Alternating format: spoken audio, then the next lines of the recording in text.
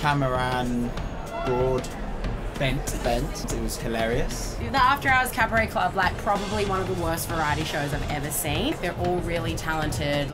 I look in there, right? Yes. Merrin Somerset Webb, 5 out of 5, no doubt. Nina Conti's Monkey.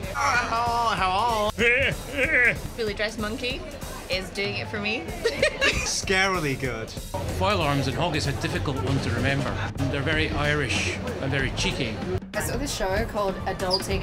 It's really hard to figure out how to pronounce it. Constant singing and incredible storytelling. And I was like, oh my God, this is getting old.